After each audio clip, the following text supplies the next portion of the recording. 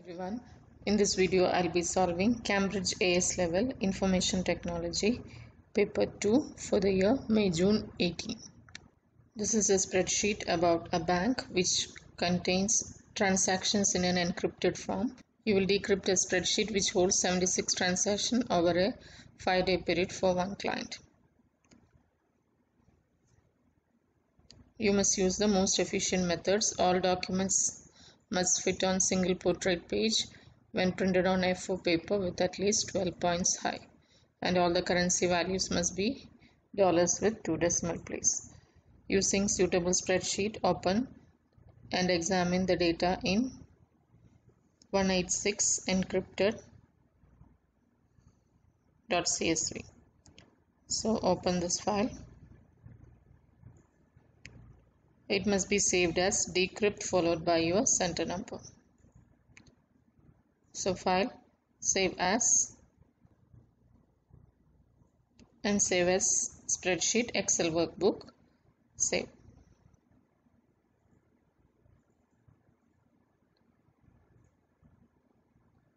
Insert 4 new rows at the top of the spreadsheet and place the contents of 186 title.csv. So let us insert 4 new rows. In order to insert 4 new rows, select 4 rows like this, right click, insert, so that 4 rows are inserted, and we have to place the contents of the title into cells B2 to L3.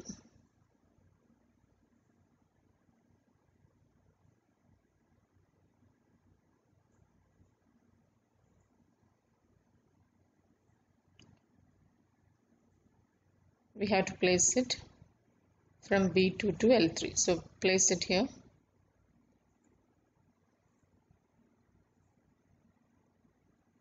Merge cells B2 to L2 into a single cell formatted as a title with 24-point sans serif font.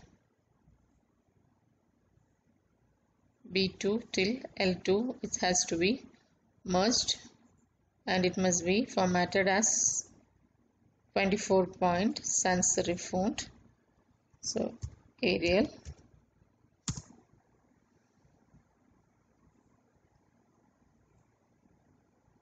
For each transaction, use formulate to extract the first digit and place this in the transmitted check digit column. So this is the transmitted check digit column. In this one, we have to extract the first digit. So we'll use a left function. We have to insert the first character. We'll insert a left function, left, this, comma, 1. So we got the transmitted check digit. Since this is a digit, we have to convert this into the numeric format. So I'll be using value function so that it is converted to numeric format. You can replicate this.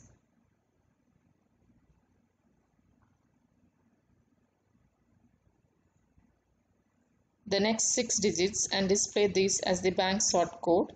For example, if the digits are like this, we have to display the sort code with 2-digit format, then a hyphen, then again 2-digit, and so on. So the next 6 digit, that means it will start from the second digit onwards. So bank sort code, I will use a concatenate function. Concatenate.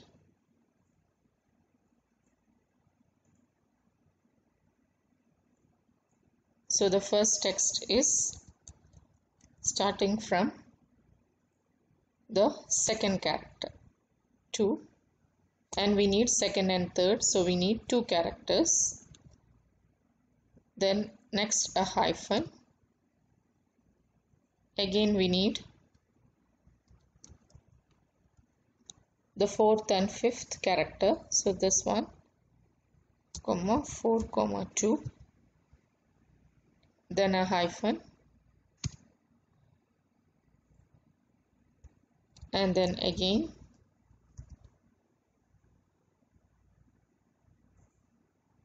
this one,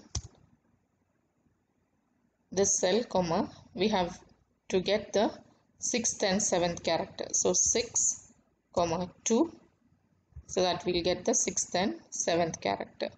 And this is the bank sort code. So we got the bank sort code like this. You can replicate this.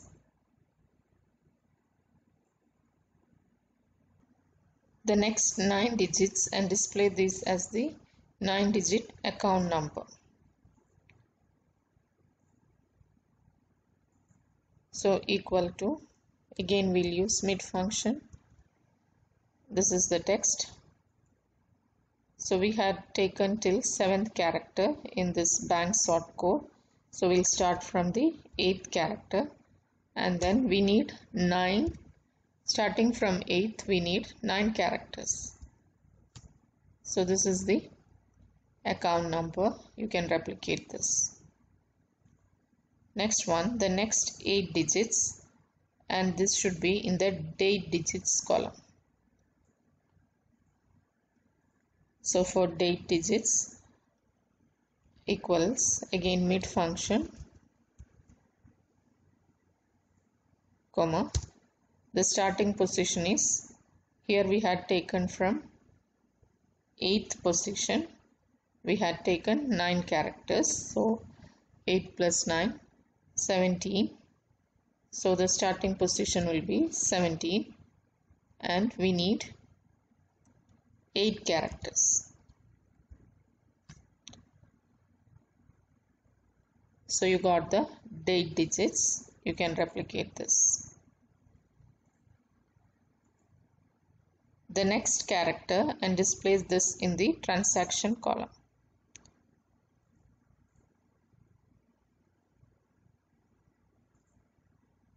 So transaction column is this.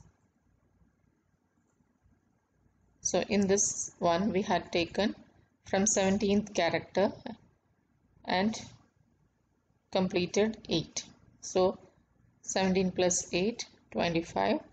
So the transaction will be equal to mid this text, comma 25, comma 1. So this is the transaction. Any other digits and place these in the working to column. So any other digits must be placed in working to column. So we have already taken till 25th character. So the rest of the characters, that means the total number of, we don't know how many characters are to be placed in working to, but we know that already 25 characters are taken. So the rest of the characters will be used in working to. That means if we know the total length of this code, we can subtract 25 from that, so that we'll get the working to column. So we can use a write function. Write. This is the data, comma. We don't know the number of characters, so we are going to subtract from the total length. In order to find the total length, we use the function len of this one. Len of this minus 25, because we have already taken the first 25 characters. So press enter, you will get the numbers. So this is the formula.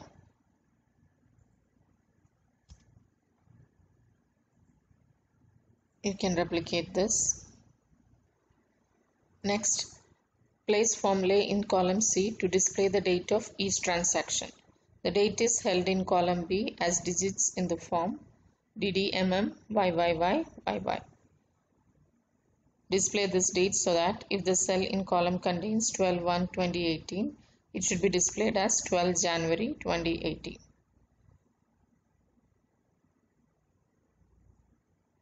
So in this cell in column C, we have to display the date in the format 12 January 2018. So first let us convert this into a date. For that we'll be using a date function. Now you can see the format of the date function. This is the format. First we have to enter the year. So year is the last 4 characters of date digits. So I'll give a write function here, comma 4, and month is the 3rd and 4th character of the date digits. So a mid function will be given, comma 3, comma 2, and day is the first 2 characters. So left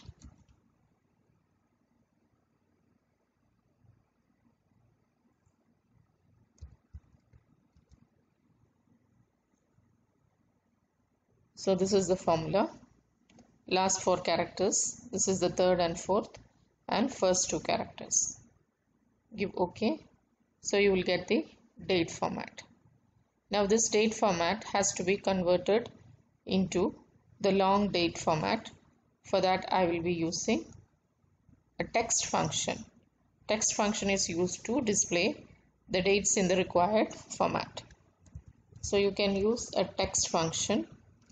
When you use the text function, you can see, click here, click on FX, you can see this is the format. That means the value means the date which we have extracted now, and here we have to give the format. So the format must be given in double inverted comma. We need the date in 2-digit format and the complete month name. So in order to display the complete month name, we have to give 4 M's and then the 4-digit format of the year. So 4 Y's and double inverted comma should be closed. Now you can give OK. So you can see the date is converted into long date format. So this is the formula.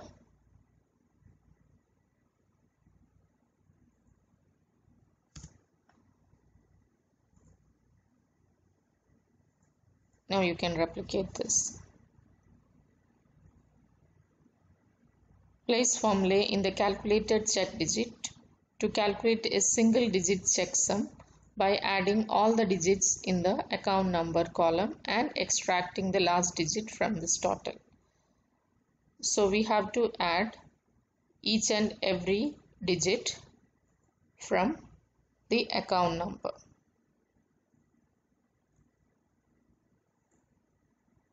So each digit has to be added and then the last character has to be taken. After adding, we have to take the last character. So in order to extract this, I will use mid function to extract every character from this. So in order to extract the first character, it is mid this cell, comma 1, comma 1. That means this will extract the first character. Now for the second character, same way we have to give mid, but instead of 1 it will be 2. So like that we have to extract 9 characters and then add them. So this one plus, what I will do is I'll copy this and paste it 8 times. 1, 2, 3, 4, 5, 6, 7, 8. This plus can be removed. Now this is the second character. This is the third character. Fourth.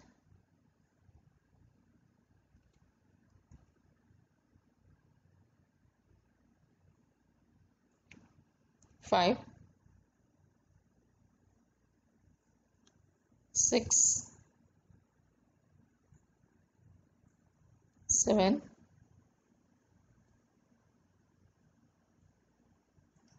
8 and 9. So we extracted each and every character from this cell and we added them all from first character till the ninth character. Let us check once more. This is mid 1, 1, 2, 1. This must be 3. 3, 1, 4, 5, 6, 7, 8, 9. Let us press enter. Now you can see we got the answer 38. But here they have told after adding everything, we have to extract the last digit. So we have to use a write function for the complete sum. So write, start the bracket and end the bracket. If you need only one character from the end, it's not necessary to specify the number of characters, or else you can give comma 1 or simply close the bracket. Any way you can do. So we got the last character, and since this is a check digit, we have to find the numerical value. So we have to use value function, value, and then just enclose the bracket. So this is the check digit. Place formulae in the working 1 column to compare the transmitted and calculated check digits. If the two data items for each transactions do not match, indicate that there is an error. Test the formula for each transaction and correct the transmitted check digit for that row. So in working 1, we have to place a formula. So we'll use any formula to compare if transmitted check digit equal to calculated check digit, will display nothing. Nothing will be displayed. Otherwise, we'll display error. So in order to display nothing, I'll just give double inverted comma, and to display error, we'll just type there error. Enter. So here now nothing is displayed because these both are same. Let us replicate and see whether there is any error. So you can see there is an error here.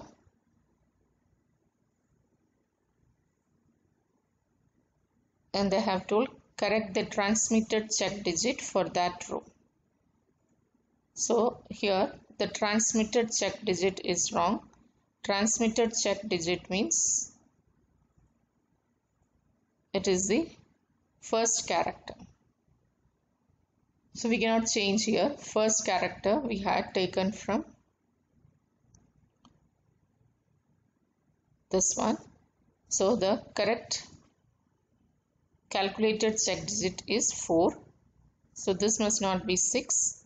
The first character of this must be 4. So you have to change this to 4.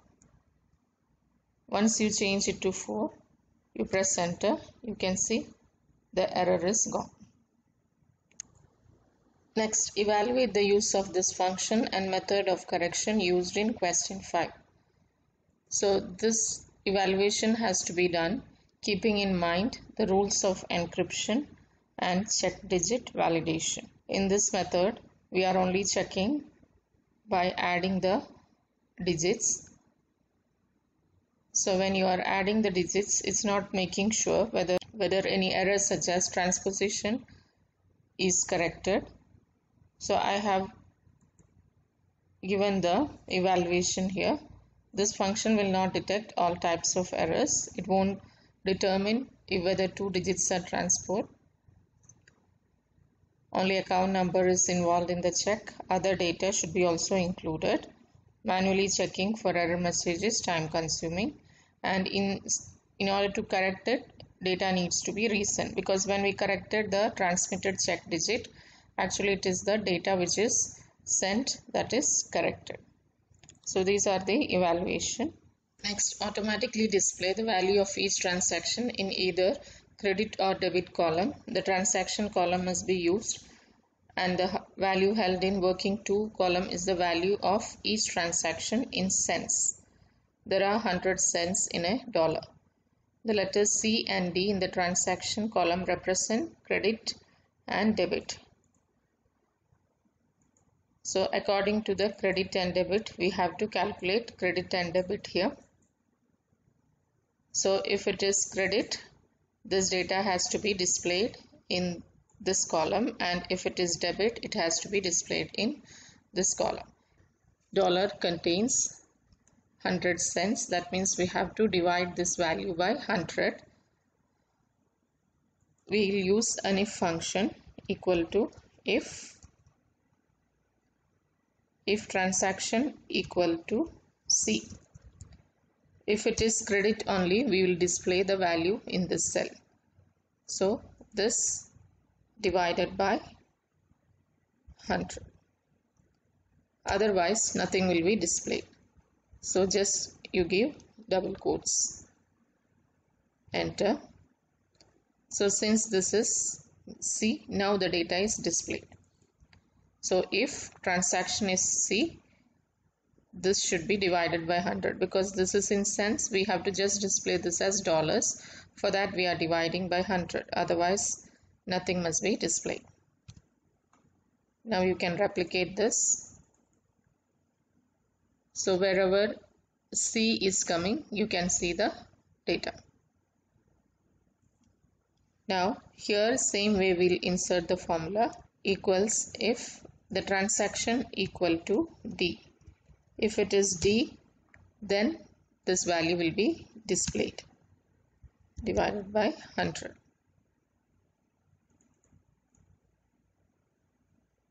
Otherwise nothing should be displayed. So same formula as we did in this. Enter. So in this cell nothing is displayed because here the transaction is C. Now replicate this. You can see the values are displayed wherever there is transaction D. It must be represented as dollars with 2 decimal places. So let us select this.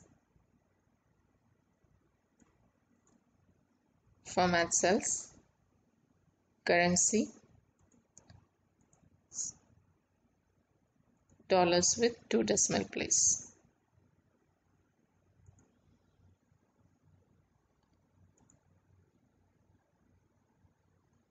Replace the text A and B with appropriate dates and apply appropriate formatting to your spreadsheet.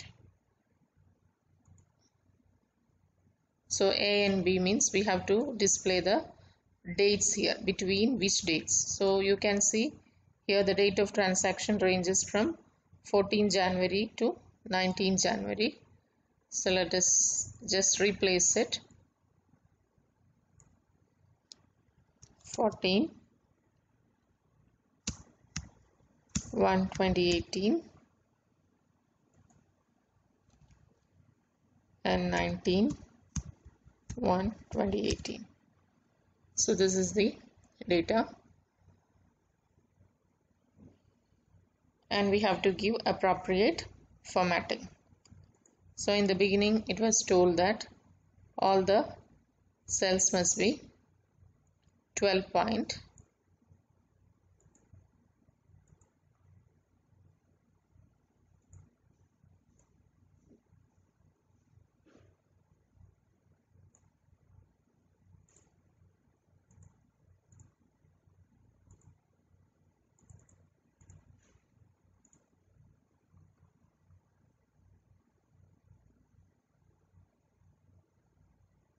And it must be portrait with A4 size. So go to page layout. The orientation must be portrait and size must be A4. So the formatting is done and we have given the dollar sign for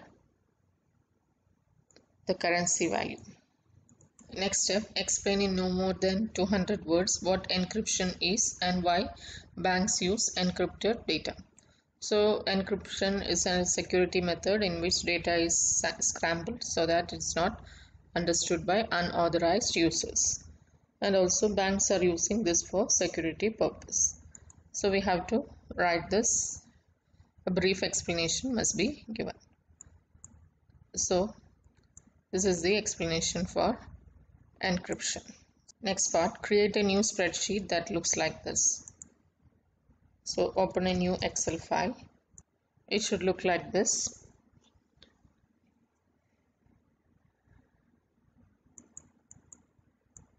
You can merge cells A to C and we have to insert the data, the Bank of Tavara.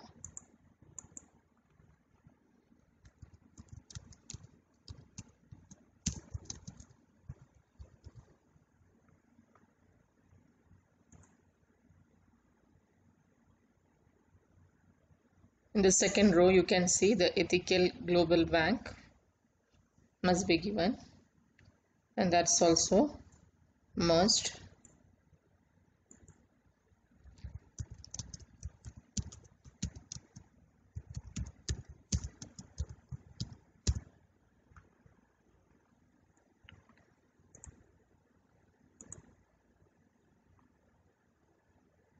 In the fourth cell, you can see statement due.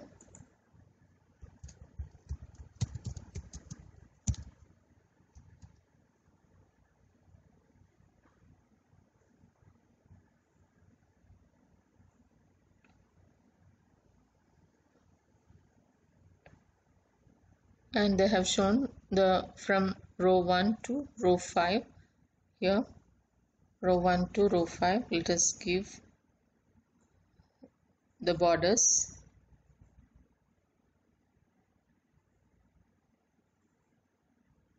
And these two cells are merged.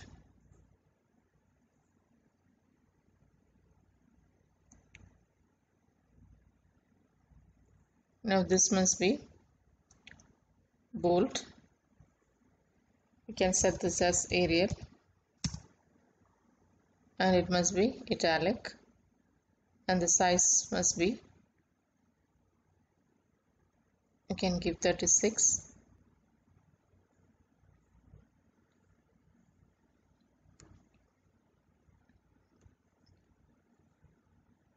And this one can be 24.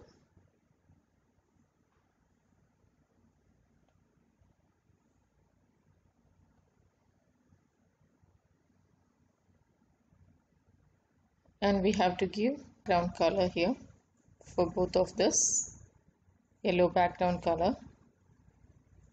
Here we don't have to give the borders, so give no border so that it looks like a single cell.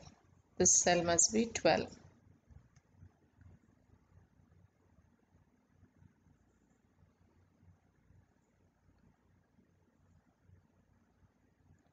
So the formatting is done. In cell B4, restrict the data entry so that only a date between 1st January 2018 and today's date can be entered. Display an appropriate error message if incorrect data is entered. So we have to do the validation here in cell B4. So this is cell B4. We have to go to data validation, data validation. So here they're asking you to enter the dates between 1st January and today's date. So we have to choose in the settings, we have to first choose which data type you are testing. So that it is a date and between 1st January. So 1/1/2018 and today's date. So today's date we have to give the formula equal to today. In order to find today's date, we use today function. An error alert must be given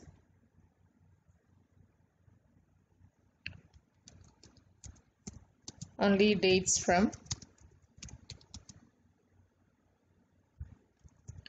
1st January 2018 till date is accepted. So this is the error message.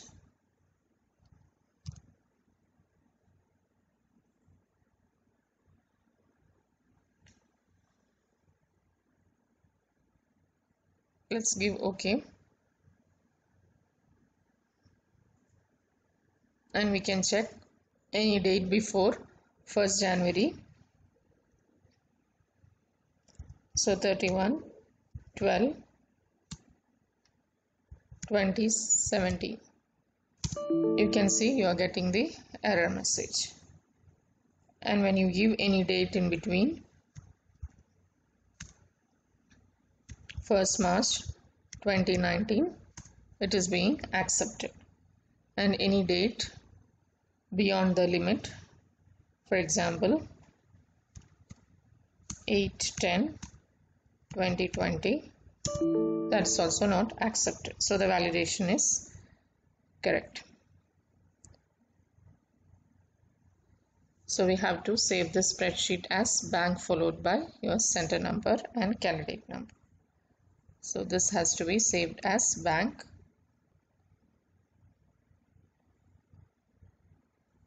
So the spreadsheet task is done. Next is the video editing. It will be uploaded soon in another video. I hope you like this video. Please like, comment and subscribe. Those who have not subscribed till now, please do it so that you will be updated with the new videos. Thank you for now.